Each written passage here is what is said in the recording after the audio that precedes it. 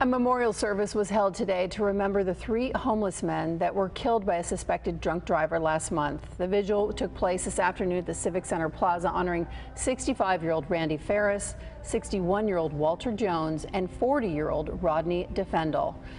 Multiple faith leaders from around the county spoke at the service, including a performance by the Voices of Our City Choir. The 3 men, along with 6 others, were hit by a 71-year-old driver on March 15th after he jumped the curb in the tunnel along B Street near City College, plowing into the group of homeless people who were taking shelter from the rain.